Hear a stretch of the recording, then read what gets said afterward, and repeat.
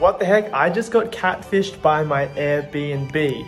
Check this out. All good tours start with the kitchen, so let's begin there. So this is the photo on the website, and this is the location in real life. As soon as we arrived, we were shocked. What the heck is this? If you walk over the pile of dirt with me, you will arrive at your next destination, the dirty dishes.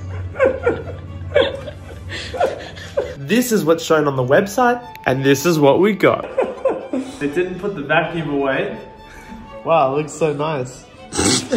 This location looked like the family had been living here 20 minutes prior. And now I'm wondering if the host thought that this was normal. I don't know. I was personally really excited to chill in the hammock, but I guess the panda is a good substitute. They've still got their washing hanging up outside.